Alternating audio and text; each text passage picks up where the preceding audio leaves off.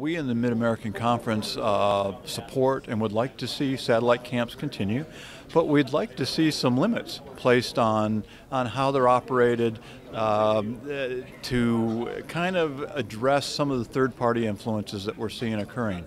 So for instance, we would suggest maybe putting a limit on when satellite camps could be held. Maybe it ought to be a 14 or 15 or 20 or 21 day window in which those camps could occur.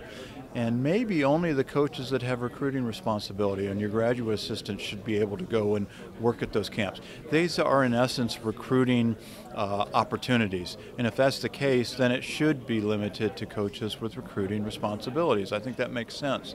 Maybe we should limit where we have those camps, again to avoid some of the issues we're seeing with third parties involved. So maybe these satellite camps should only be held at other four-year institutions. Doesn't necessarily have to be a Division I institution, but maybe we shouldn't be holding them at high schools or academies or some other third party. And I think if we look at a few of those, it might help eliminate some of the abuses going on, yet still provide ample opportunity for prospects to go out, get some good coaching, be exposed to a number of institutions, and for our coaches to be out, see a bunch of kids, as well as get some professional development on their end by working with other coaches.